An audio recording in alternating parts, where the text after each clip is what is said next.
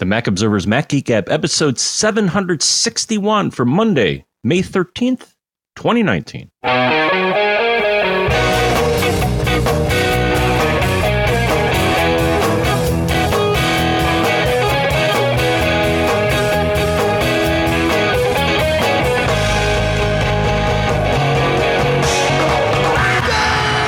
Folks, and welcome to the Mac Observer's Mac Geek Gab, the show where you send in your questions, your cool stuff found, your tips.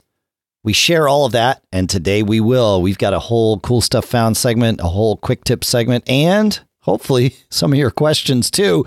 And the idea is we share all that stuff, mix it all together into like a salad, you know, with croutons maybe to make it crunchy, because we like, a little bit of, right? Yeah.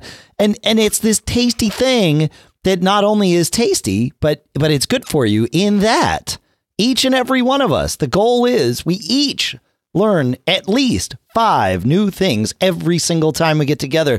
And I mean that. Like, I'm really excited every week to be able to learn 5 new things from Mac Geek Gab. Now, sometimes I learn it during the prep, but that's okay. It's all part of the system that we've got going here to further everyone's knowledge, to make us all better computer users, aspiring geeks, better geeks, all of that good stuff. Sponsors for this episode include a new sponsor, Linode, linode.com/MGG. You can get a $20 credit there using coupon code MGG2019. We'll talk all about what that credit gets you in a moment. Malwarebytes for Mac at malwarebytes.com/Mac and Cashfly at mac.cashfly.com. We'll talk all about that in a moment. Here, right now, back in Durham, New Hampshire, I'm Dave Hamilton. And here, back, yes, I've been traveling too. That's right.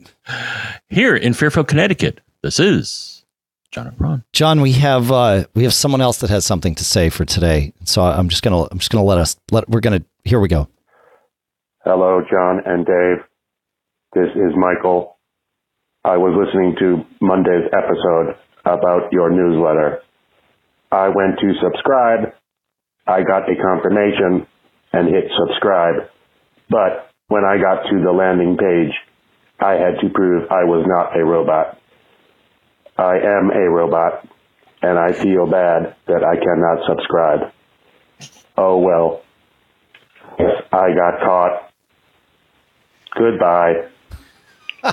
That's awesome, Michael. I mean, I'm sorry, Michael, of course, that perhaps you can get one of your human friends to check the I'm not a robot box. Michael, of course, is referring to our new newsletter that you can sign up for at macgeekgab.com. We put it out every week after the show goes out. It's scheduled to go out at 8 a.m. So, for example, this one we're recording midday Monday. That means it will go out 8 a.m. on Tuesday, 8 a.m. Eastern, for those of you that, because that actually matters. And it contains not only the handcrafted image for the show, but all the lovingly handcrafted show notes that we build during the show. You help us actually, macgeekgab.com/stream, where everybody can kind of join in the chat room and help build these show notes. Has all the links that you want, everything right there delivered to your email box. If you're not signed up, go to macgeekgab.com. There's a sign up form right there. Tons of you signed up last week, which is awesome. Really, it's great. I hope y'all really like it, but obviously let us know. We can tweak this thing together. So there you go. And we can even make it so that Michael can use it. Yeah, we do have the spam filter on the sign up there with MailChimp. So you do have to check some of you will have to prove that you're not a robot, but that's a good thing. You know, it keeps you from getting subscribed by someone else accidentally and that, or intentionally, but that's a good thing. So yeah, there you go. Speaking of robots, Dave. Yes, John. I'd just like to alert you to the fact that the machines have taken over in Fairfield, Connecticut. Yes. So our local grocery store just installed robots. All right. I'm not kidding you. I know. I saw your pictures online. Yeah. And I encountered one and tried to mess with it. So our local store here, it's a product from Badger Technologies, badger-technologies.com. And apparently the intent right now is that it goes around the store, and if it detects that there's a spill or for which is important because, there's liability issues because people seem to be really clumsy in the produce section when things fall on the ground and then they sue the store. So this robot is to guard against that. I think it can also check for low stock, but again, cool. It was kind of fun to mess with it. Is that it was coming towards me, and it has big googly eyes on it just to make it like kind of friendly and not impersonal. But I stood in its way, and it has like multiple cameras, and it was like, oh well, okay, I'm not going to run John over, and it just kind of went around me. But they're kind of interesting. Interesting. Well, I put a link in the show notes to your tweet showing the picture of the robot. So you can click that either right now if you happen to be at a place where you can click it, or when you get home because it'll be in your email box. Or you can visit macgeekgab.com. And of course, the show notes are right But it's interesting because it's kind of like Rise of the Machines, because the thing is, so it sees a mess and then it instructs a human to come clean it up. Oh, so it is delegating. So the robots are slowly taking over. So your store has hired a robot manager is what you're telling me. That's pretty good. In effect, yes. That's one of the things that I guess it does, is that it tells, it's like, come clean this up, man. I can't do it. Awesome. Like, why couldn't it do it? And I was talking to one of the employees and I'm like, why don't we just get like a fleet of Roombas? I mean, yeah. Because they can actually clean up the mess, right? Right.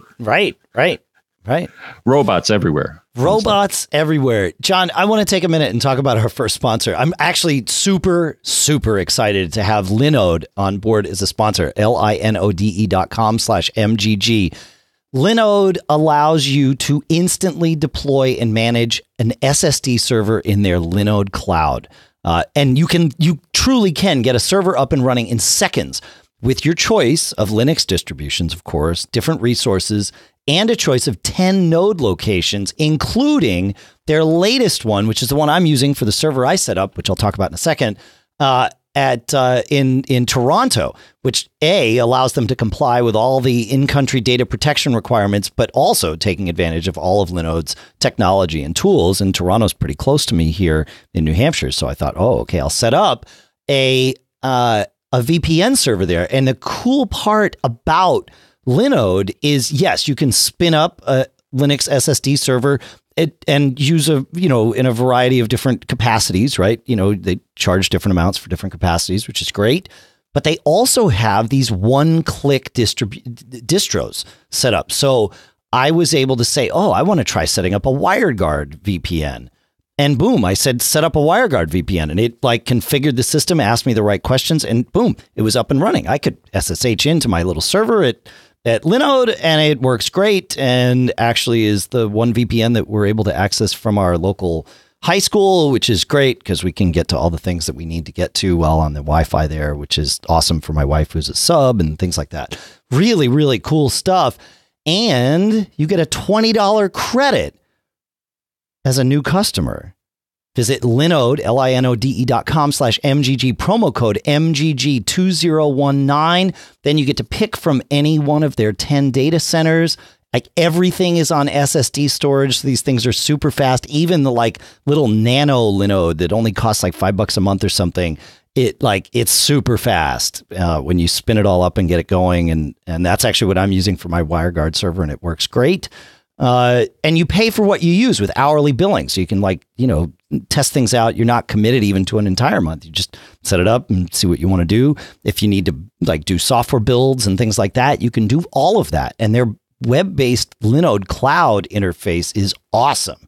You got to check it out. So go to Linode, linode.com/MGG. Use promo code MGG2019. That adds a $20 credit to your account, which really can get you started for, even several months, depending on what kind of server or servers you're going to spin up. So check it out. And our thanks to Linode for sponsoring this episode. And now it's time for some quick tips, John. That Linode thing is cool, though. We're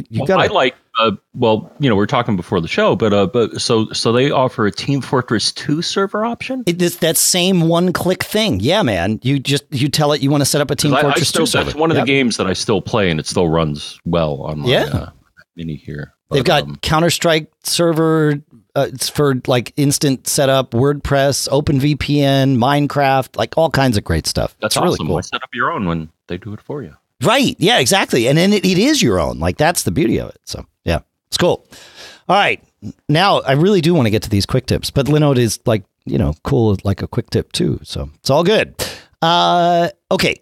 Going to Michael, and Michael says, I just discovered today on Mojave, at least, that you can drag a file that you have downloaded in Safari directly from, now he says, from the downloads folder in the dock to another folder or desktop. He says, I've always gone to my user downloads folder previously. He says, this may or may not be new, but it's new to me. So I took this one step further and looked at the little downloads window in the Safari toolbar, right? Like once you have a download, you can click and you can see it. You can drag from there. The place that we've pasted things into to download before, you can drag out of there to a Finder folder. And okay, that is usually in the upper right-hand corner, right? By default. I don't see mine because I guess I haven't downloaded anything recently. Yeah, you can move it around, right? But that's where I think you can move it around, but that's where it starts life. Yeah, it's in the upper right-ish of your Safari windows. Yep. Yeah, it's pretty cool, man. I had no idea you could just drag out of there. If you want to drag something to the desktop or drag an app to your applications folder, just go right there. Good to go. I like it. Another quick tip from Joe. This is one of those that it like is the epitome of quick tips. And because it's the thing that is obvious to people once it's obvious, but if you don't know that it's there, you don't even know to tell people about it because that's just how it goes. And the quick tip is, he says, I'm bringing home a work mini to become a personal mini. I had turned off iCloud Photo Sync at work since I'm a doctor, so I didn't want patient info syncing to my iCloud. Smart. Now that that's data's all gone and I'm wanting to use it as a personal iMac, I wanted to turn iPhoto Sync back on. And of course, you get into the only one library at a time thing with Photos on the Mac. This has long confounded me because these settings for this don't seem to live in the main Photos toolbar or preferences, and how to get to it is something I've never stumbled across digging through menus, but I finally found a link in the help pages. Who knew that you could hold down Option and launch the Photos app to get to the screen that I've basically been digging around for 10 years? And he's right. When you do that, it brings up the Choose Library screen in Photos. And again, this is the epitome of a quick tip. So we have talked about this many times on the show. And I know Joe, because he's emailed in many times over the years, he's definitely heard us talk about this. But for whatever reason, the way we've described it never clicked with Joe. So I'm hoping that for those of you that this hasn't clicked with yet, or anybody that it's new to, you'll get this. So you would hold down the Option key and then launch Photos. So you have to first quit Photos if it's running. Then hold that Option. Then just if it's in your dock, you can click it. Otherwise, you double click it from a Finder window, and it launches and brings up this Choose Library window that lets you pick a different Photos library and even create a new Photos library. And it'll show you when the last time it was opened and all of that stuff. Again, the epitome of a quick tip, because once you know how to do it, it's super obvious and you'd never think to tell anybody about it. And yet, here it is, and solve Joe's problem. So thank you, Joe. Very, very cool. Very cool. And I'm going to throw another one in the ring, Dave. Great. Because there are certain magic key combinations. This is one of them. Is that a lot of Apple apps and other apps, if you hold down Option when you launch it, something magical happens or something different happens. Yep. Just to let people know, if you have problems with Photos, if you hold down Option and Command and launch Photos, that will engage the library repair tool. So nice. I like and it. That's pretty consistent, I think. I think iTunes does that too, but a lot of Apple apps, if you hold down Option and Command, it engages a repair. I think you're right. Utility. Yeah, I think that's right. Yeah. Cool. All right. I love these quick tips. It's like one of my favorite things. And here comes one. Man, I never would have thought of this. Listener Jim says, I don't know if this is cool stuff found, but it's maybe a life hack. He says, I got this from my brother and it has worked out great, so I wanted to share. You know, all the rechargeable hand tools, yard and lawn equipment, and even flashlights, rechargeable toothbrushes, electric razors, and other accessories that we all have. We're not supposed to leave them plugged in because of the danger of fire or of overcharging and ruining the battery. But if we don't keep them plugged in, then they're never ready when they're needed. The solution? Try this. plug them into a power strip or 2 or 3 and use a smart plug or even an old-fashioned outlet timer to charge them for an hour or 2 periodically. Once a day, he says, is what I do, but you can figure out what works best for you. I have mine on a Wemo switch with a rule enabled to charge them for an hour every day. I'm careful not to overload the power strip, just 3 to 4 items per strip per outlet, and it's been working great. Everything's ready when I need it, and there doesn't appear to be any negative impact to battery life. The best part, you'll never get caught with an uncharged tool when you need it. This might be the thing that makes me willing to go back to a battery-powered drill. I used to have one, and I would, I don't use a drill all the time, and so I would go to use it, and sure enough, like Jim said, dead. Oh, crap. Now I got to do whatever I got to do to like wait or whatever. So when that died, finally, I just bought a corded drill so I could just plug it in and I don't have to deal with it. But this little trick, I like it. It's a good life hack. What do you think, John? Other than having another battery for standby, which, I have the greatest of intent, Dave, now that it's going but even with it's always even with a battery on standby, like I had 2 batteries for my drill and they would both be dead because, they're just not charged. Yeah. Oh, no, I hear you. I actually, I have a battery powered drill as well. And eventually the battery just lost its oomph. So I was able to get it compatible. What I'm saying is that it doesn't hurt to have a second device. Now, the thing is that I have the best of intent, Dave, and that I grill pretty much all year round as long as I can get to the grill. Sure. You've seen my pictures. Sure. I'll shovel a trail to the grill as one of the top priorities. That's a pretty common thing for us New Englanders, right? You grill all year round. I don't need to go anywhere, but I need to cook my food and grill. Right. But my intent is always to have a backup propane bottle. And the thing is, I've more than once not fulfilled that obligation. And like in this case, ran out of gas, literally. It's like, oh, now what? I mean, usually I put it in the oven, but it's like. Yeah. All right, cool. That's a great tip, Jim. Thank you so much for sharing. Very, very, very good. One last on the quick tip list here. Stephan says, in the Mail app on the Mac, if you have replied to an email, there will be a little arrow icon in the top left corner of the message in the message list. You can click that icon to quickly open your reply in a new window. Not something I use frequently, he says, but it might be handy to know. I had no idea that you could do that. But wait, what? I know, right? That's the beauty of the quick tip. Wait, what? Yep, that's it. Wait, click on the little in the message list. You'll have the little arrow icon that's indicative of the fact that you have replied, and if you click that, it'll open the reply. It's pretty good. All right. I know, it's pretty good. I mean, again, he says it's not something he uses all the time, and I kind of feel the same way, but it's a handy way to get there. You don't have to dig. You don't have to. Otherwise, you're searching for the, by subject name in your sent folder. Like, it becomes quite a multi-step process. I don't want to say it's an ordeal, but it's a multi-step process to get there, right? Not this way. I think it's pretty good. All righty. Shall we? We have a couple of other tips from previous episodes. So let's share these. So many tips, so little time. Actually, we're doing fine on time. Daniel says, in a recent episode, you guys were talking about the non-existent startup chime on the newer MacBook Pro. I had a thought in the back of my head that I had read about this and found an article about it that you can re-enable the sound effect on these machines. And sure enough, he linked us to a Verge article that talks about this. So we'll put a link to that in the show notes and, of course, email and all of that stuff. But it uses a NVRAM argument called boot audio. So you're setting boot audio to either %0 or %00.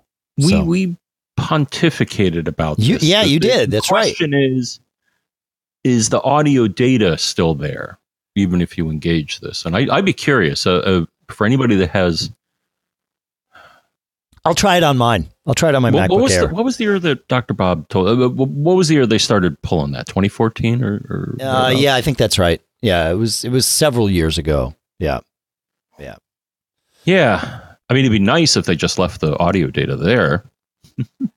It sounds like they have. So it was November of 2016 when they, when Macs started, being released without it. But at least as of the 2016 Macs, the audio data was still there. You just had to turn boot audio back on as per this.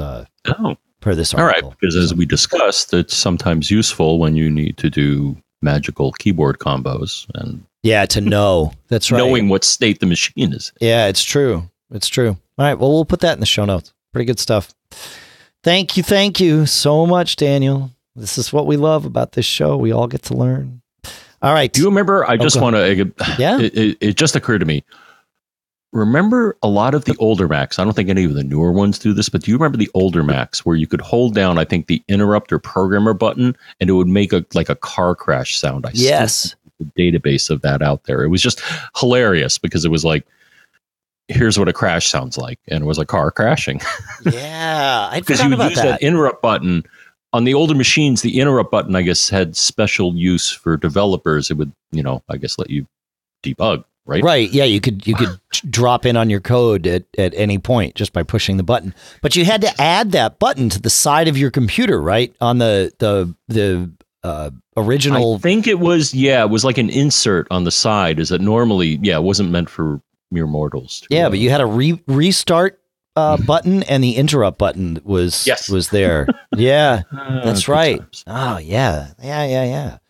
All right. Yeah, that's good. Listener Scott says he was very happy about us mentioning refurb.me in whatever it was, most recent episode. I think maybe it was last week or the week before. And but he pointed out something about refurb.me that I had no idea. He says, after a quick search there, I purchased a late 2014 Mac Mini for $399. So it was exactly what I was looking for. I'll pair it with a 19-inch monitor. And I'm good to go. He said, this is the first time I found an 8 gig Mac Mini with a 1 terabyte drive for under $400. And he says, I found this because Refurb Me didn't just point to Apple's refurbs. It also pointed to a site called Backmarket, Backmarket. He says, which appears to have some excellent deals, including this one. He says, I don't know much about them, but they now have my credit card, so we'll see what happens.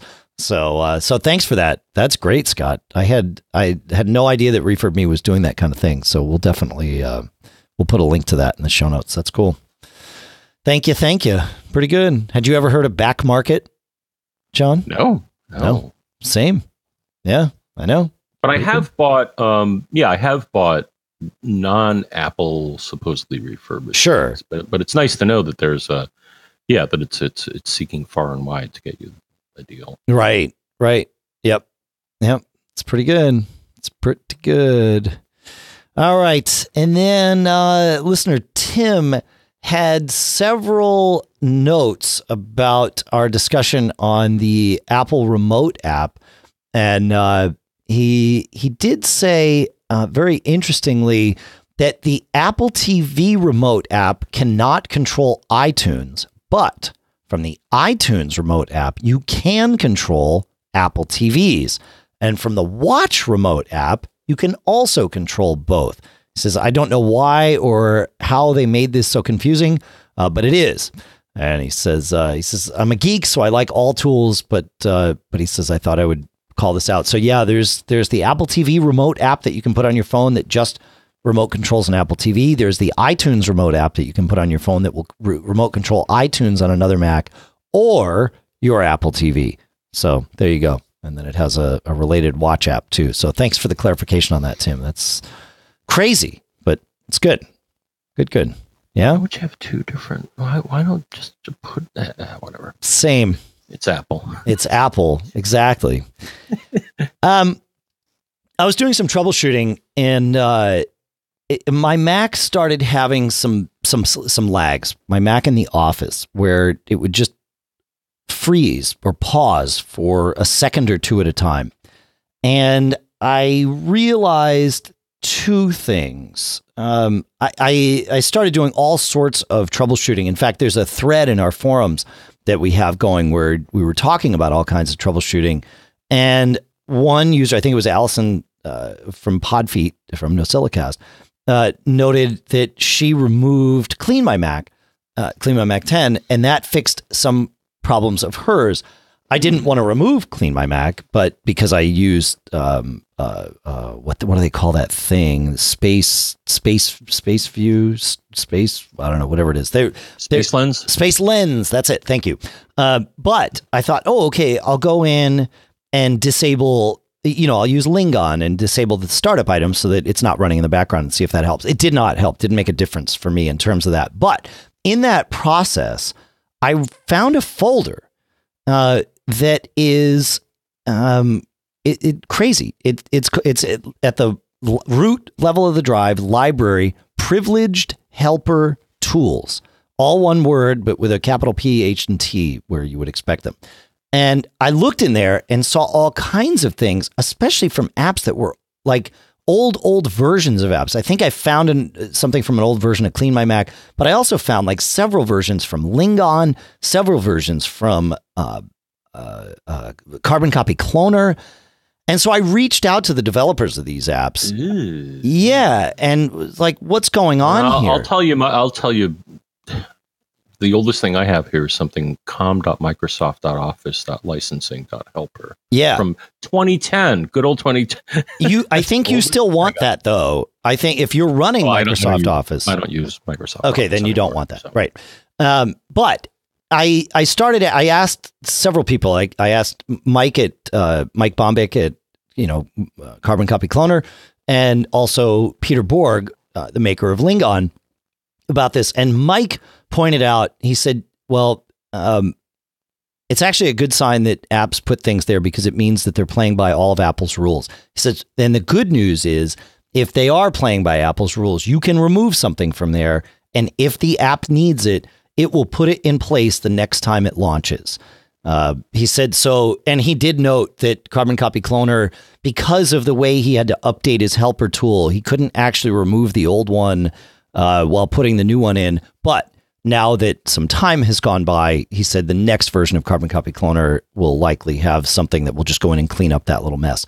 But you also want to go and remove it from your Launch D items. And of course, that's where Lingon gets really, really helpful because you can go in and see those things and remove them without having to issue terminal commands and muck about there. Right. And of course, otherwise you'll get log entries saying, "Oh, I can't find this thing that you deleted." That's exactly right. Which is why you want to get rid of it via. It probably doesn't take lots of processing power, but it's just, if anything, you want to keep your ship tidy. Yeah, exactly. Not try to launch things that you've deleted. That aren't there. Yeah, exactly. And so Peter says any well-written app that follows Apple's recommendations, and by having the tool in privileged helper tools, one can basically assume the app is well behaved. We'll use Apple's system APIs to place the tool there. He says, as for Lingon, I have included a built-in way in the latest version of the app to remove the tool. It can be done by clicking uninstall in preferences, so it can delete that. He says, but it will only remove the current version should someone want to keep older versions for some reason. So I had to go in and manually remove. I had it from Lingon X2 and X4 and X6, and now I just have the Lingon X helper, I think, which is or maybe I've got Lingon X7 because the Lingon X7 just came out. So it is worth going through and seeing what's there. And if there's something that seems like it's old and you don't use or need anymore, go ahead and remove it, but also use something, either terminal commands it would be launch CTL is the beginning of the command. And there's far more to it than that. If you know what that is, then go ahead and do it that way. If you don't, I don't recommend doing it that way. I recommend getting a tool like Lingon to help you manage these things and remove, like John said, the entry that's going to go looking for it because now it's been removed and you don't want those log entries. But there's a very eclectic collection of things, at least what I see in mine. So it seems to be mostly, so I see ProSoft. So it looks like disk access. I see tunnel there. I see malware, right? So things that need privileged access to your system. Correct. Yeah. Yeah. But it's a new place for me. I had never dug into privileged helper tools before. And when I was going, Clean My Mac puts its own thing out there, which is fine. But it was, when I saw it, I'm like, what's this folder? And so here we are. It's tug on the threads. Crazy. Yeah, I don't know. I see some Adobe stuff here. I think I want to get rid of. Yeah. So we all have some cleanup to do. That's right. John, you you mentioned Malwarebytes, and sure enough, Malwarebytes for Mac is our next sponsor here. This is one of those tools that clearly John and I both run, right? I mean, we were just talking about it. It is so super handy and so super fast. Malwarebytes can scan the average Mac in under 30 seconds, and I have yet to find a Mac where it takes longer than 30 seconds to do it. It will scan, it will find any adware, unwanted programs that are going to slow you down, and then it'll offer to remove them. And of course, you'll probably let it because, that's the whole idea. Things like viruses, ransomware, other malware, and all of that. Plus, it has real-time detection technology if you want to use that, so it can find it all without you even having to scan, catching all your dangerous threats automatically, so you're protected without even having to think about it, and that keeps your Mac running silky smooth. Very, very cool stuff. You got to check this out. John and I are big fans of this. You can use it too. Go to malwarebytes.com/Mac for your free download. And you get a 14-day free trial of their premium offering, which is what gives you that real-time monitoring. So you can check it all out for free. You got to do this. Malwarebytes.com/Mac. MALWAREBYTES.com/Mac. Our thanks to Malwarebytes for sponsoring this episode. And while we're here, John, I also want to talk about CacheFly. CacheFly is it's a name that is almost synonymous with Mac Geek Gab. Anyone that's listened to Mac Geek Gab for, I would say, almost all of the last 14 years. I think it took us about 6 months maybe to get on board, starting to use CacheFly as our CDN to get all the data from us to you for the episodes. What's that? CDN? What's that? CDN, Content Delivery Network. Yeah. Right. Yeah. But CacheFly also has this great new web optimization engine, right? Where if you're running a website, they can do a lot of the work for you, similar to what they're doing with the CDN for us, but even smarter than that. And they can deal with all of your content distribution stuff because they've got these points of presence all over the place, and they're intelligent points of presence. They've got powerful APIs for solving all your content distribution problems and can do like image optimization, application load balancing, smart asset delivery. Look, if your website is tied directly to your revenue, and most of the time it is, you want to optimize your site's content so people get it immediately. Guarantee the best user experience for all of your customers, no matter where they are or what device they're using. And the good people at CacheFly are even going to provide a free optimization consultation for you just because you're a Mac Geek Gab listener. Free. You know exactly where your site stands when you do this optimization consultation, and they might be able to help you speed things up quite a bit. Visit mac.cachefly.com. That's mac.cachefly.com for your free consultation and learn all about what they can do for you after that, too. Our thanks to CacheFly for so much, including sponsoring this episode. All right, John, let's see what else we have here. Oh, you know what? We were in the forums. Let's go back to the forums. In reply to last week's episode, Do It For Me Solutions had a comment where he said, and talked a lot about, we were talking about replacements for Aperture and things like that. And we sort of tangentialized that conversation into a discussion of photo editing software, not just photo library software. Right. And I concur with many of you pointed out that what we were talking about was mostly editing and not photo management. Staying on that editing path for a minute at least, Do It For Me Solutions had a very good point looking at different pieces of software and categorizing them into one of two buckets: destructive photo editing software and non-destructive photo editing. So non-destructive means that you can go back to the original if you make edits and don't like them, whereas destructive photo editing means you're taking the photo and truly changing the core file. And it's important to note that, things like Photoshop and GIMP and Pixelmator and all of that, Photoshop in and of itself was just a bit level destructive editor. And then like Photos app is a non-destructive editor because it'll always let you revert to the original. So just bearing in mind which editors do which is important. The thing that occurs to me though, so it's awesome. And that was one of the things that I liked when, I ran Aperture is that you'd literally, I think, say undo.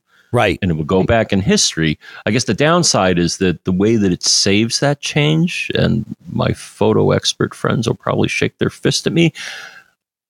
I think it's somewhat proprietary to the program that you're using, though maybe it's not. Maybe there's a standard for rollbacks in photo edits. I don't know. Huh. Let us know. Yeah. How can they let us know, Dave? Feedback at macgeekgab.com. Oh, that's right. Yeah. I think I heard you say feedback at macgeekgab.com. That's feedback at macgeekgab.com. Yeah. Good stuff.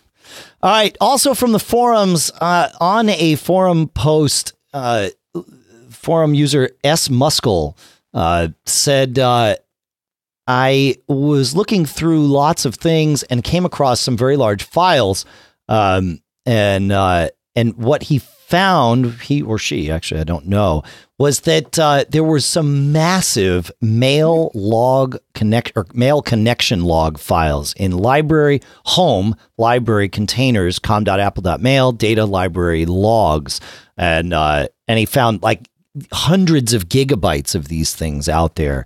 So, and he sort of explains where and how and all of that stuff in this forum post. So we'll put a link in the show notes, of course, to this, but, and then there's a link from there to turn off mail, to tell you how to turn off mail connection logging in case it's being overly chatty. So thank you for that, S. Muskell. It's good stuff. We love all these little tips. It's killer, man. Yeah. I checked mine and they take up about 2K because I have the checkbox off. Yeah, right. Yeah, exactly. I know people have told us this is it. Yes, the logs can get very chatty. Very chatty. Yeah, for sure. For sure. All right. And then we got several comments. One in the forum that I'll link to from Rolian and several from Martin and other listeners. In the 2 episodes ago, we were talking about mail merge and how pages and numbers don't really have any mail merge functionality. Well, good news. There is an app called Pages Data Merge. And it appears that they've got a version that works with Mojave, and you can do all sorts of mail merge right there with it. So we'll link to that in the show notes. Very, very cool stuff. Because that's what we do. That's how it works. So thank you for that. Did you mess with that at all, John? No, I haven't really done mail merges. Oh, all right. Well, we do mail. We sort of do mail merges with our MailChimp engine that we're doing for this. But I'm thinking like physical. Yeah. So it's pretty much manual right now. I used to use, remember, Ambrosia envelopes that used to. Oh be yeah. Printer, but that's. I'm sure that's around anymore. I'm sure Hector knows all about it. Oh, Hector has stories to tell, I'm sure. I'm sure. So listener Eric asked a question based on our discussion about 1Password and the different types of background sync that are happening. And I'll let Eric ask the question instead of me paraphrasing it, and then I'll explain, hopefully, adding some clarity to this. It says, I'm a longtime user of 1Password, one who has not yet made the jump to the subscription model. After listening to you talk about using 1Password.com to sync instead of iCloud, I decided to investigate going that route. I notice when I open 1Password, it immediately syncs to iCloud. If I make any changes, I must be in the app. So I don't understand how syncing when I am not in the app adds anything, and iCloud is always syncing. If I make a change on any device, when I go to fill a password on any other device, it invokes 1Password, which immediately updates. So in what instance does using 1password.com give me better data than iCloud, which is always syncing? So the instance is this. iCloud only syncs when the 1Password app is frontmost on your iOS devices. If you make a password change or addition on your Mac, it will sync, right? If you then visit that same website on your iPhone in Safari, it will offer you a list of passwords. It'll intermingle things based on all of the password managers you've chosen to use. So if you're using iCloud Keychain, those passwords will be there. If you're using 1Password, those will be there. If you're using LastPass, those will be there. The 1Password passwords in that list will only be updated if you are using 1password.com sync. If you're using iCloud or Dropbox to sync, you would have to go and launch the 1Password app, wait a few seconds for it to do its launch and sync operation, then go back to Safari, and those passwords would be there. So the benefit is you can make a change on your Mac, launch Safari on your iPhone, and the new password is right there ready to go. You don't have to do anything else. That's the benefit of using the 1password.com. And that's the thing that made me make the jump. So hopefully that Eric's question and the sort of TLDR answer there gets us there, I hope. But if not, you know where to find us. Good? Yeah, John? Okay. All right. Good. Yeah. And LastPass is the same way, right? It's doing that same thing, but that's the only way you can sync LastPass, so there's no confusion there. It's only using Like I said, engine. my understanding is that they claim it should push things to the cloud immediately, but sometimes it doesn't. If it doesn't, then launch the app. I think all the other platforms are like, well, launch the app and it'll, because who knows? I mean, you're on an unreliable network, or you got certificate or SSD. Yeah. Well, it doesn't always happen. It doesn't. Though it should. I mean, for the most part, my experience with LastPass has been pretty fluid in that when I update it on one thing and I go to another thing, it works. It's just there. Yeah. Good. Listener Scott has a question. He says, if Apple could only turn the iPad into a computer with USB ports and Ethernet, it would be awesome. And he says, cue the dream sequence. Well, I don't know that I have a dream sequence to cue for you, but I do have an answer. I think they already have, and it's called the 2019 iPad Pro. It has actually a 2018 iPad Pro, right? Sorry, released just toward the end of last year. It has a USB-C port on it, right? That's what we're using for charging on that device. Well, you can plug in a USB-C dock into that, like the OWC portable dock or whatever, and add Ethernet, USB, HDMI, all of that stuff. So, Scott, your dreams, your iPad dreams anyway. You think that'd work? It definitely works. Have you tried this? Yes. Oh, no, it's like, it's a thing. People are stoked about this. Yeah. USB-C to the rescue. All right. Correct. Yeah. It makes it a thing. Yeah. It really is. It's pretty cool. Yeah. I like things. I know. So you got to check it out, Scott. Hopefully hopefully your iPad dreams are a reality now. I hope. All right. John, you got one for us, right? Yeah, Bill's got a good one here. We've talked about this before. We'll talk about it again because it's kind of timely, because there are, especially in light of one of our sponsors that we just talked about. So, Dave and John, sometimes when I go to a URL, which is the thing you click on and it launches in a browser, I get this pop-up. And he sent us a nice picture. And on the top, it says software update. And then it says... and it has a Adobe Flash icon, and it says Adobe Flash Player might be out of date, blah, blah, blah, blah. Yeah, download now. All right. I have set system preferences so that updates to Flash are installed automatically, and he sent a screenshot of his Flash Player system preference. Sure. Screen. And he says, when I click on Check Now, I'm told that I have the latest update. So I click. So he tried to dismiss it, and it actually downloaded it. Of course. Anyways, yes. And it's like, dude, your thoughts. All right, so Bill, my thought is that your instincts are correct and that this is bogus. I tend to agree. You're not going to get a Flash update when you launch a URL within Safari or whatever your default browser is. Best I can tell, Dave, and actually I think your input, running Backbeat Media, as far as I can tell, these are just ads that people somehow sneak into some of the ad networks like Google and some others. Yeah, generally that's fairly true. Google does a pretty good job of filtering those kinds of things out, especially the obvious ones, right, where they're trying to push Flash. But there are some, of the sort of real-time bidding ad networks that are out there that these things do slip through occasionally. And so I think that's what you're running into, or you're running into people. And a personal story, when I want to find, every now and then I'll get an urge to identify malware and crush it. Sure. Search for an episode of a recent of a popular show, like, I don't know, SO1, EO1, Game of Thrones. Sure. Yeah. The pages that you go to that claim to offer those to stream them to you almost always have these bogus Flash update things, because I think they're targeting these sites. And I guess whoever runs the site is less than honorable as far as what ads they accept. But anyways, what should happen here is two things. So number one, as you may or may not know, Apple has something called XProtect, which is their malware, which is what at least this thing is. So it's trying to install software that's going to compromise some data on your computer.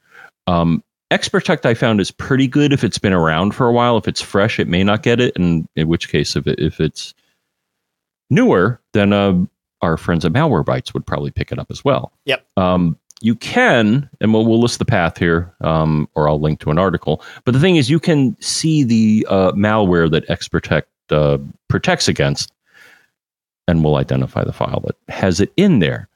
What you want to make sure of is, in addition to, is to make sure that your XProtect is up to date, because Apple does update this database, is go to System Preferences, Advanced, and then check the Install System Data Files and Security Updates. That's what updates this XProtect database.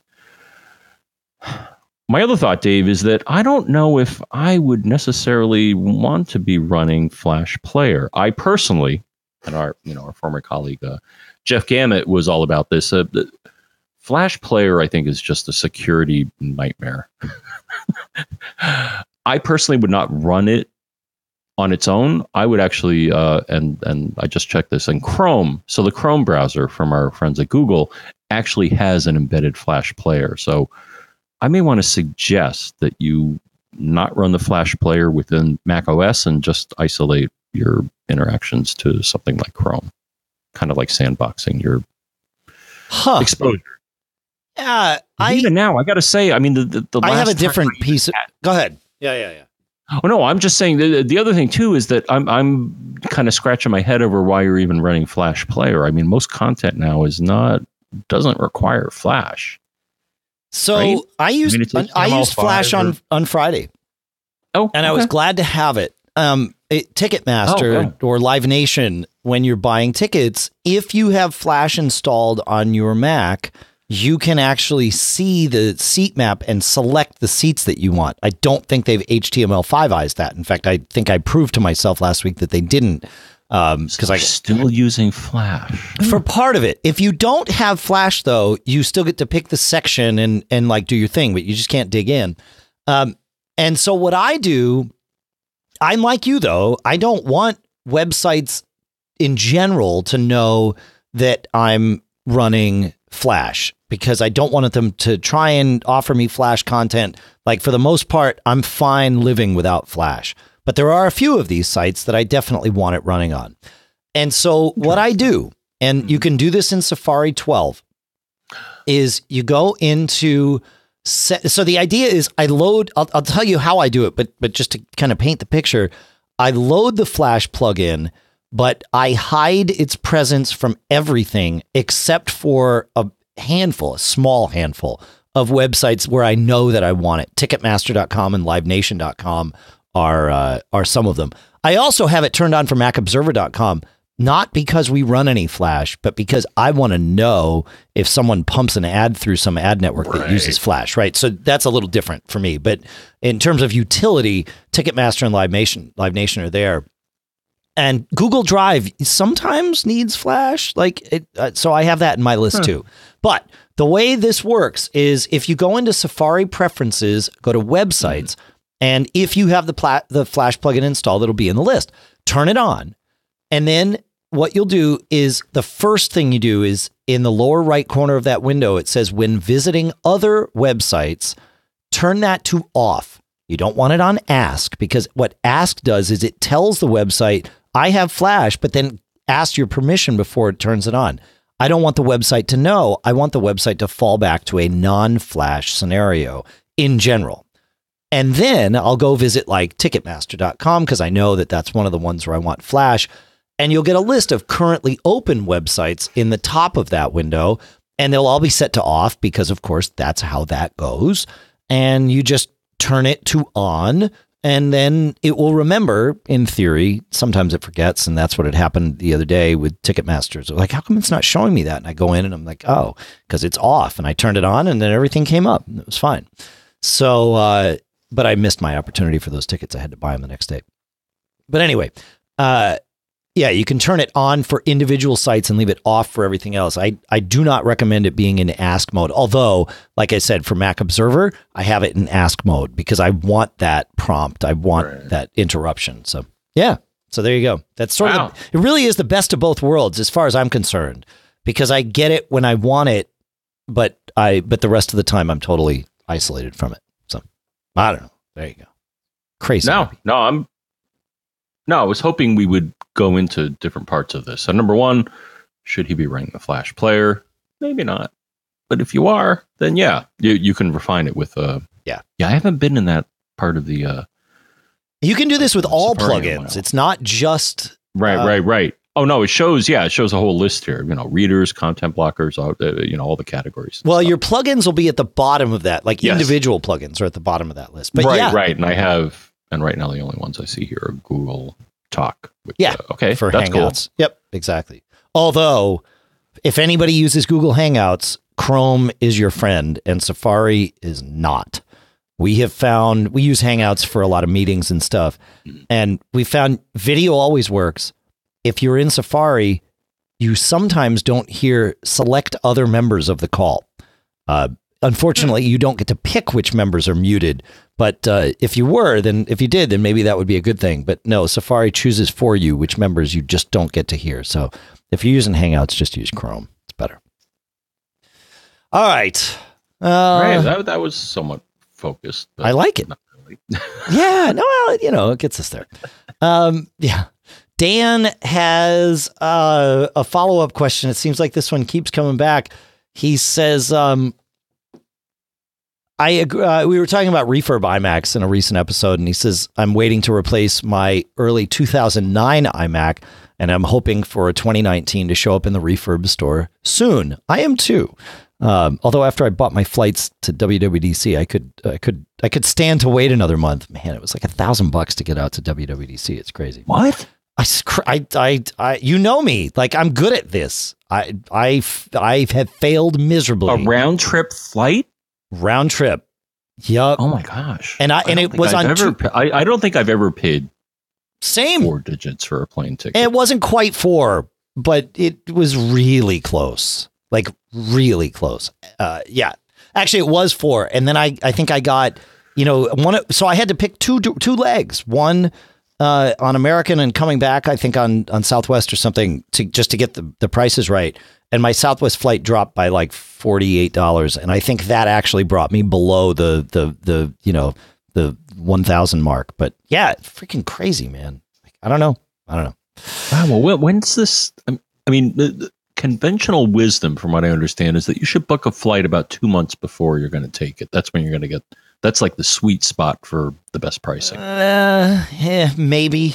I mean, yeah, okay. It's you're not wrong. I mean, there's a lot of different thoughts on this, but anyway, I looked a month ago and was like, and flights were super expensive. I'm like, I don't know, man. And I wasn't sure when I wanted to go. But you're going from So you go from a major metro, you usually go from Logan, right?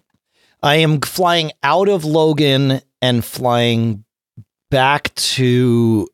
Oh, wait, that's in Manchester, but it's in San Jose, which honestly, though, I looked at flights to San Francisco, knowing that once I got myself to San Francisco, I would either have to convince somebody like Brian to come and drive and pick me up, or I'd pay about $100 for an Uber or whatever to get from SFO all the way down to San Jose. Okay, but prices weren't really any different.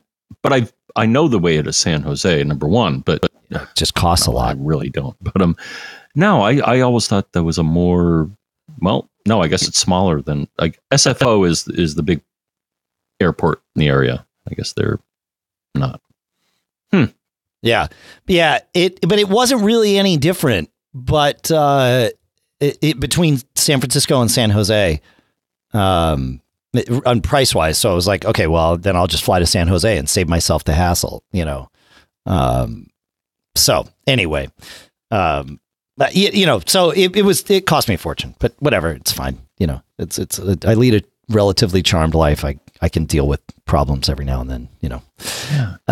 Try the train. I have taken the train not from here. Good God, it would take me longer to get there and get back than I would spend out there. Amtrak is good here in the Northeast. Elsewhere, no, not so good. Most people, they call it the Northeast Corridor. So most people acknowledge that because they have the Acela, which is the fastest train that they got. But yeah, pretty much between Boston and DC is the best Amtrak service you're going to get. Yes. Everywhere else, it's a train wreck. Sorry. So to speak. No, it is kind of a train wreck. Yeah, it's just a slow train is what it is. Anyway, back to Dan. Let's see. So he says, do you have any recommendations? We're talking about the refurb iMac. Do you have any recommendations about the processors? How does someone know what they need? I'm just a personal and basic user, web surfing, photo management, and maybe tiny bit of editing, etc. I don't think I'm a power user. Is the basic processor enough? So this is a great question. And obviously I'm very interested in this because I have my eye on these machines too. So Mac Tracker doesn't yet have these machines in there. And the sad part about that is Mac Tracker also bakes in results from Geekbench. So I've been waiting for those to appear so I could sort of think about what's different. It's not there, but I'm a smart guy. I went to Geekbench to start looking at benchmarks instead of waiting for them to appear in Mac Tracker. And the 6-core, I'm using as a reference for myself, the 6-core i7, the high-end processor in the Mac Mini, the current Mac Mini, averages 24,000. I'm rounding here. We're totally fine to round. 24,000. Okay. I'm using that as a benchmark because up until the 2019 iMacs came out, I was assuming that was the machine that I would get for myself this year in the office because it's smoking fast. It's great. Really, really good machine. And we have one for Lisa. So it was like, okay, I know this machine. I'm good. Prior to the 2019 iMacs being released, I did not want to get an iMac because the 2017 iMacs, the fastest CPU is not all that fast. I think it's like 16,000 or something like that. And it's not that much faster than my 4 gigahertz 4-core i7 in my 2014 iMac that clocks in at about 14,000. So I looked. There are 4 different processors in the 2019 iMac. The top end one clocks in at 32,000. That's the i9. That's pretty fast. Almost 33,000. That's really fast. And then we go to the rest are all i5s, all 6 cores, no hyper-threading. And they really are about the same. There's a 3.7, a 3.1, and a 3.0. The numbers in Geekbench will probably change a little bit as more and more data gets in there, but there's enough to be sort of generalized. They run from 23,000 to 22,000 to 21,000. They're all very close to each other, the 3.7, the 3.1, and the 3.0. So if you're getting a 2019 iMac based on the Geekbench numbers, either get the slowest i5 or the fastest i9. At the moment, it doesn't seem like those middle CPUs are fast enough to make a difference. Now, if you're buying refurb, you're saving about 15% in general anyway. So, like take what you get. But yeah, I'll probably lean toward the i9 on mine. The iMac Pro, for reference, the low-end CPU on that on Geekbench is at 30,000. The high-end CPU is at 46,000. So that i9 iMac definitely sits in the Pro range without question. So there you go. And one other thing to note is that the iMacs, all of them, use a discrete separate GPU, whereas the Mac Mini, the one I'm comparing against, uses built-in GPU. Now, you can always add one with a Thunderbolt 3 external GPU, but out of the box, you're using built-in GPU, which may or may not make a difference depending on how much, what apps you're using and whether they will tax and utilize the GPU or not. So, yeah. And what are we talking about here? The thing is, you can have a GPU that uses system RAM, or you can have a GPU that's a dedicated chip. And the thing is, the ones that use system RAM are typically not as well performing because I think the limitation is that it's not a dedicated chip and it's using system RAM. Right. So number one, it takes away some of your RAM. But number two, it's just the RAM is just not as fast as the RAM that's in a dedicated chip. So you got to weigh, what are you doing with the machine? Yep. That's right. Yeah, that's right. And because Apple's Refurb Store no longer really shows you details on the main screen, you have to dig into each option. I don't know why they did it, but the way they allowed me to sort the machines, that allowed all of us to sort them, by year and stuff like that, just made it a lot easier to make an informed choice. Now you just see kind of a high level, what? Yeah, right. You got to drill. Really got to drill. Fortunately, we got things like Mac Tracker, which consolidate the data in a much nicer way. Well, and one way to think about it is that, and I'm trying to pull up Apple refurbished stuff to look here, but any iMac prior to 2019 is going to be 4 cores or less. The 2019 iMacs are either 6 cores for all of the i5s or 8 cores for the i9. So I think that starts to make it a little bit easier. Maybe that's at least my hope. I'm looking on the Refurb Store at the moment to see if they show that stuff. Yeah, they do. So they show dual core, quad core, and that's all they have on there now is quad core. So looking on the store, when they show, 6 core, 8 core, those are the 2019s. Everything else is, at least 2 years old, if not older. So there you go. That'll make life a little easier in terms of the shopping. I don't know what I'm going to do. I know. I have no interest in a 2017 iMac. If I'm going to buy one now, like I said, I can wait another month or 3 until the refurbs show up. Just very apprehensive about my next machine purchase because it sounds like it's going to be real stressful. What processor do I get? How much memory do I get? Do I get an SSD? Well, no, I think I know in general what I want. Yeah. Well, and the nice part is with the iMac, upgrading the RAM is still super easy, right? I mean, all it is a CPU bump. It's not and a GPU bump, but the shell of the device is the same. So you get all those great ports and everything. So, yeah. I'll strongly consider it because the thing is right now I have 2 external displays. The thing is, as far as I understand, I could plug both of these displays into the iMac. So I'd have 3 displays. You could. Which is yeah. Yeah, you definitely could. It's pretty cool. Oh, it's pretty cool. Yeah, I have 2 on each of my iMacs, and I'm very spoiled, but it's crazy to think that only one 27-inch monitor isn't enough. I need 2, and having a third. So are the displays? How are they connected to the iMac? HDMI or? I'm using DisplayPort because that's what's native to the iMac. Yeah. But you could do HDMI. There was a period of time where DisplayPort was better. It may still be better in terms of the refresh rate and the the resolution option, the number of different resolution options that you get. But your iMac is natively DisplayPort, so you're probably using DisplayPort on your external displays now anyway, right? Well, actually, I'm using both. So my Mini, so I have one display connected to HDMI, and I have the other one connected to a DisplayPort to DVI adapter. Okay. So yeah, all right. That may be my next. We have a bunch. But then now that I get the high res, but once I get a high res screen on the iMac, Dave, then I think you told me this. I'm going to hate my other displays. Oh yeah, you're not going to want those. No, you're gonna spend another certainly another $300 to $400 to replace one of them, so that you can at least have a second Retina display. Yeah, for sure. Or UHD display. Retina is Apple's word, but whatever. Right. Yeah. All right.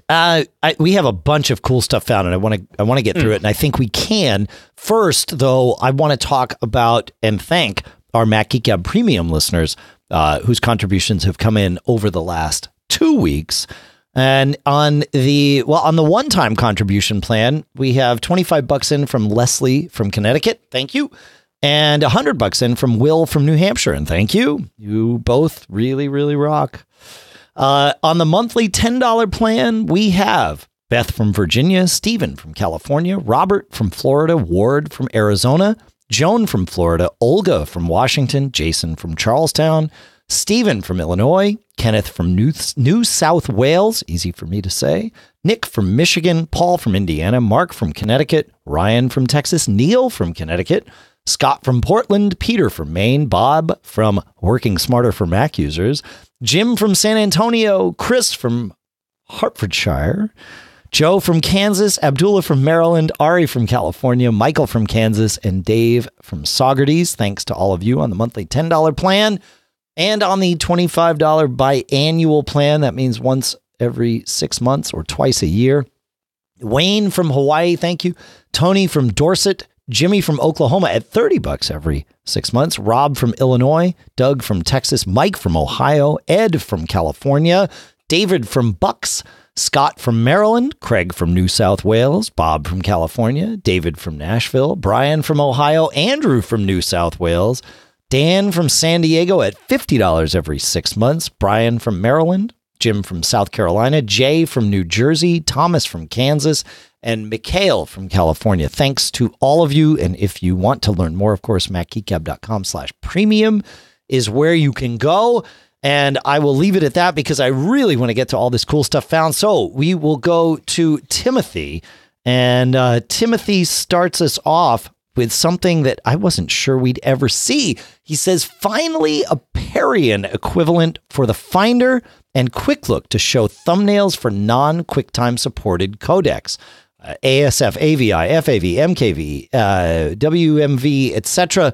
It is a GitHub project called QL Video. And we'll have a link, of course, in the show notes. But for those of you that used Parian years ago, it added all these codecs to allow QuickTime to be able to use lots of videos and display lots of videos that it otherwise couldn't. And then Parian was sort of end of lifed by the people that were maintaining it. There is something new called QL Video, and Timothy linked us to it. So thank you for that. Very, very cool stuff. Probably worth installing, huh, John? Yeah, I miss Parian. Yeah, exactly. Well, you don't have to miss it anymore. We install Parian because macOS isn't very good at natively playing the stupid Microsoft proprietary formats. VLC is another good option there, right? Oh, yeah. Oh, no, I'm with you. Most things, when I double click on them, will launch VNC and it can play them. Yeah. So we'll put a link to VLC, but you can install QL Video now, John. So you'd be good to go. All right. And then Rob, we were talking about video editing in the last show, where a woman wanted to take one long video and chop it up into various little pieces. And we were lamenting that at least we didn't know of an option to do that. And Rob writes, guys, this is what I do for a living. I'm going to go out on a limb and recommend DaVinci Resolve from blackmagicdesign.com. Now, this is actually a suite of super high-end tools for video editing and finishing. It's also free. That's right, free. And doing what listener Barbara wants to do is a piece of cake. She can ignore everything except the drag and drop importing and editing. Export is already set up as presets on the delivery page, and there are a world of simple and straightforward tutorials out there. He says, I use the paid version to do color, effects, and graphics professionally, but the free version lacks nothing for what Barbara or really any of the Geek Gab listeners need or want. And did I mention that it's free? Don't be scared of its capabilities. Just ignore what you don't want. Go get DaVinci Resolve from blackmagicdesign.com. Oh yeah, it's free.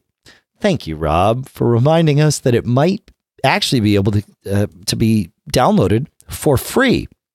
So this is really interesting. So I've downloaded it. I haven't messed with it yet, but that's pretty cool.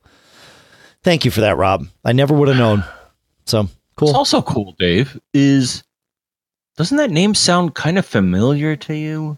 DaVinci Resolve? Well, I mean, no, yeah. Blackmagic Design. Oh, Blackmagic has a great free speed test app for your discs too. Yeah. That's what I want to highlight because that's where many of us were introduced to them. I guess they have a tool that does benchmarks because, hey, they do video software. And part of doing video is you got to have discs that don't suck. So it's true. No, it's a great way. It's how I always test a new SSD that I'm reviewing or whatever. I plug it in. I run Blackmagic against it. Yeah. Yeah, for sure. Cool. That's right. All right. So that link is now in the show notes for all of you. All right. Ed from episode 759. We were talking about, mail and list and merge and all that stuff. Well, Software Mac Kiev has the Print Shop 4. And is another option for mail merge. So thank you for that, Ed. We'll put a link to that in the show notes too. I know. It's good. Print shop? Not like Broderbund. No. I don't think this is. I don't Clearly think it's not Broderbund endorsed product. No, but probably better because it's, up to date for the Mac, which is good. Oh man, I remember making posters and stuff. That was, dude, it was so revolutionary. It really there's a piece of software called Print Shop for the Apple II back in the day that really blew us away. Yeah, it really was. Not just posters, but you could do like multiple. Yeah, it was like the sign making. Yeah. Yeah, I mean, a lot of paper and a lot of ink and a lot of ribbons were sacrificed in the name of Print Yeah, but Shop. a lot of my school project had cool covers because of Print Shop. No, it blew people away. Yeah. All right. In the cool stuff found realm, listener Mark sent us a note actually about something else and happened to allude to the fact that Microsoft Edge, which is a new upcoming browser for the Mac, has now leaked. And I don't think it's leaked. Microsoft teased it. And you can download it. It's based on Chromium. So it's, not all that different from Chrome. You can actually use some Chrome plugins with it right now or extensions. But does Firefox use that same engine? No, they use the Mozilla engine. Oh, all right. Yeah. Yeah. So and Chrome, I thought Chrome at some level used WebKit too. So I'm not sure how different Edge is going to be for all of us. But anyway, it's out if you want to go check it out. So we'll put a link, of course, to that in the show notes too. I got actually a few cool things that crossed my desk here. One is called the Pluggable Cube, which is a USB-C docking station. It's actually a pretty cool thing. It's a tiny little cube, maybe like if you took an iPhone and cut it in half the wide way and then stacked it up. It's got two USB. It's a USB-C dock is really what it is. It's got, 3 USB-A ports on it, one of which can do USB 3. The other are USB 2. It's got an HDMI port and it's got Ethernet on it. It has bus power if you want it, but you don't need it. So you can use it with your laptop portably. It's a cool little, and of course it's got a USB-C port on the front to connect to your laptop or your iPad Pro, as we mentioned earlier in the show. So yeah, it's a cool little form factor and crams a ton into this. 3 USB ports is pretty good, along with Ethernet and HDMI. So something fun little thing. And I figured I'd mention it. And Pluggable also makes, which is really nice, a 0.8 meter Thunderbolt 3 cable capable of, full 40 gigabits per second and all of that stuff. I think before, and it's $40, but I think before this, Apple was the only one making the 0.8 meter cable. So anyway, I share that out there. There are options if you want options, which is good. I think good. And then I think we talked a couple of episodes ago about the new gallium nitrate or nitride, gallium nitride tech for charging bricks that allows a much flatter, much thinner, smaller, lighter charging brick for more power. And Anker now has one. They call it the PowerPort Atom PD2, ATOM PD2, based on gallium nitride tech. And it's a small little thing, and it has 2 USB-C ports on it.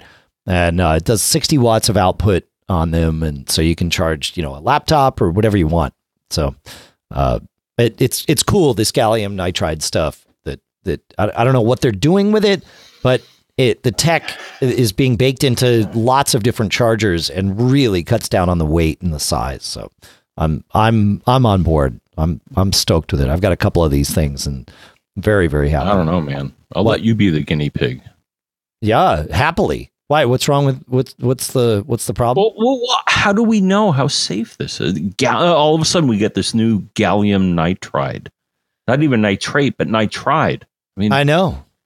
Oh, so there's like 3 of something, and yeah, and gallium. What's gallium? I don't even know. Lithium ion, I was okay with, and and lithium ion is one of the most unstable things to exist. This isn't a battery. I know in general the metals that they put in batteries. This isn't a battery. For their own devices. This isn't a battery.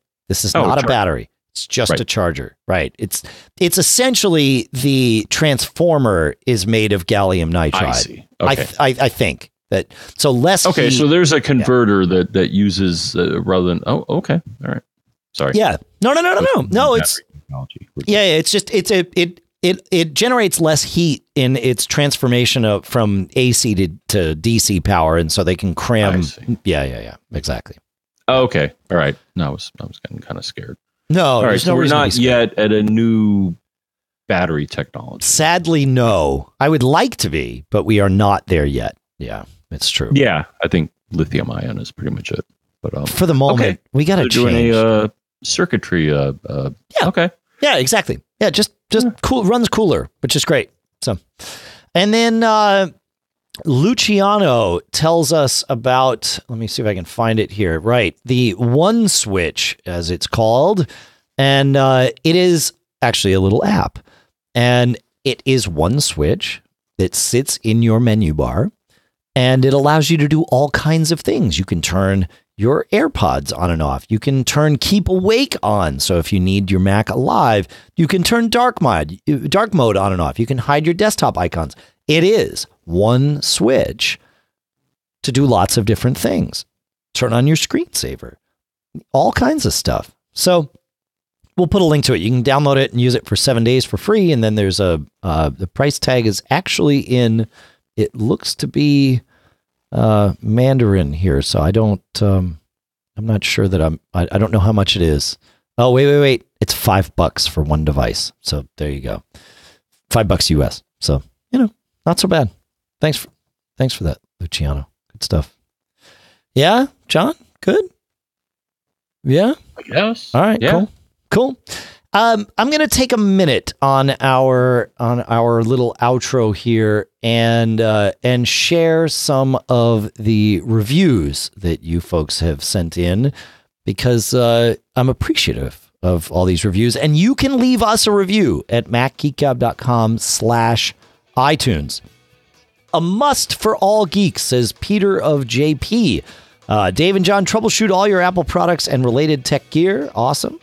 Longtime friend from JMaxF. I have listened to Mac Geek Gab since almost the inception of the podcast and never miss an episode. I do always learn something every time I listen.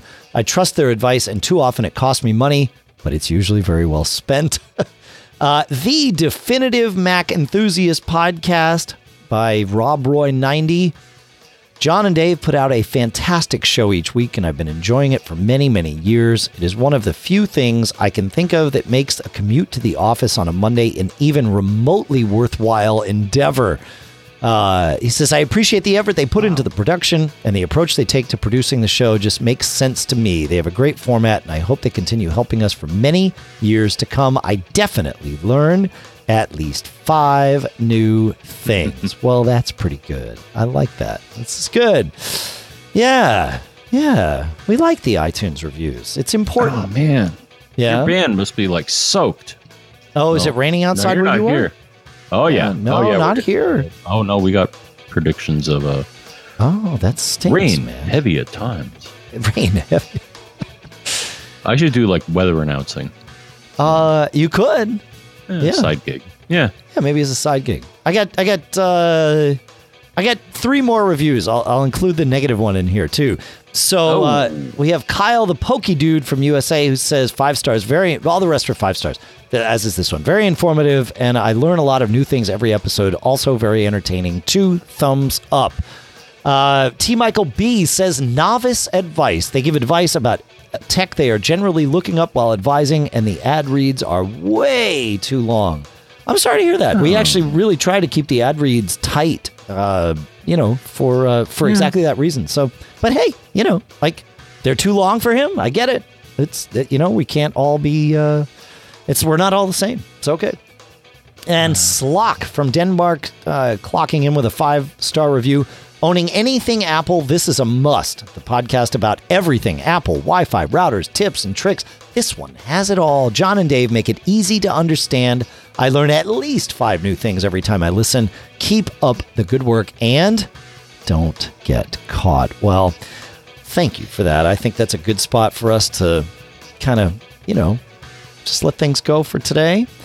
And, yeah, there you go. I'm sad to hear we have somebody that doesn't. No, that's a good. You know what? I see that as a good thing. But it's constructive criticism. I think is always good. If we had only positive reviews, it would actually seem a little weird to me. It's like the game's rigged. It's like the game's rigged. Yeah. If you know anything about iTunes reviews, you know we can't rig them. We have no ability to reply or really do anything with them other than read them on the show, right? Like that's all we can do. But and there's several more that for whatever reason I can't find right now, so I apologize for that. But thank you to everybody that's put them in. And really, if you have complaints, send them to us because we actually take criticism and here's my feeling on criticism. We accommodate your needs based on your feedback. Well, yes and no. Now, I'm not going to tell them again to write to feedback@macgeekgab.com. No, we've already said that 3 times, so we can't say feedback@macgeekgab.com again. No. But when a review or when a note comes in, I treat it. I've always treated things this way. I mean, first of all, thank you for sending it in, whether it's positive or negative. Thank you. You took the time and you care, and I sincerely it means something to us. It's great.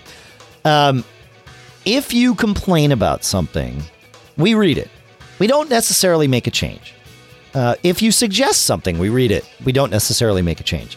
However, we take it all sort of en masse, and we also sort of listen to ourselves. If you say something like, hey, I hate this thing that you guys are doing, and you should change this, and it's like, oh, yeah, you know what? That's bothered us too, but we hadn't quite crystallized it yet. You just crystallized it for us.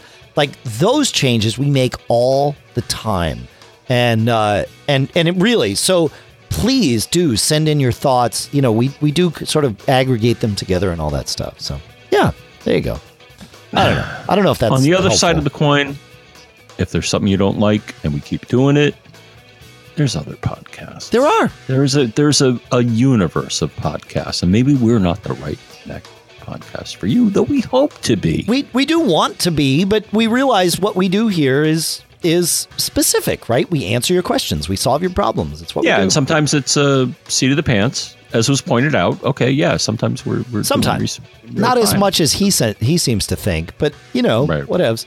Yeah, that was the only part that stung a little. It was like generally looking up while advising. It's like, yeah, we put a lot of work into this show, but it's okay. Well, we've had others have surmised as much, but all I can say, Dave, is the one thing as far as advice that I like seeing in our chat room here from Uncle P is more cowbell. I don't think anybody can deny that level of I don't know that I have a cowbell within reach. I think there's one about 10 feet away from me. I can't hit more cowbell right now. Well, I would think as a percussionist that's a standard tool. I mean, I can see it. All right. You know what? You talk to him for a second. We got to hit the cowbell. Hang on. I can't. I'm going to talk to them. All right. You know what? Uncle P, you're going to get your cowbell, I think. Are you still talking to him, John? I can't hear you, but I'm coming back here, man. I'm back, and now I can hear you. Do you have a fever, John? Is there anything you need? No, I don't think I have a fever. But no, I do have a fever. And the only prescription, Dave, is more cowbell. There we are.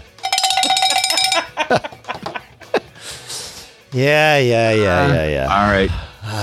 Okay. There you go, guys. Don't ever say we don't listen. We don't accommodate. That's right. Yeah. You can call us at 224-888-GEEK, and John, Geek is 4335. We told you the email address. We told you the email address. You can find us in the forums. We mentioned several things from the forums. We didn't tell you how to get there. MacGeekGab.com/forums is where you will go. I want to thank all our sponsors, as we mentioned in the episode. Linode at linode.com/MGG with coupon code MGG2019. Let's see. I want to make sure I get everything right. Malwarebytes.com/Mac, of course. Cashfly.com or mac.cashfly.com. But Cashfly is also, of course, providing the bandwidth to get the show from us to you. Sponsors in the podcast marketplace include Smile at smilesoftware.com/MGG. No, smilesoftware.com/podcast. They have the generic URL. Otherworld Computing at maxsales.com. Barebones Software at barebones.com. Eero at eero.com/MGG. You know what? You know what I want to say for all of our sponsors? That's right. They rock. You know what I want to say for all of our premium listeners who can email us at premium@macgeekgab.com? They rock. That's right. You got anything else to say, John? More cowbell? Oh, well, that's a given. Oh, man. I'm going to take that away from you. But the other thing I have to say is if you have a cowbell, make sure that you don't get caught. Made up.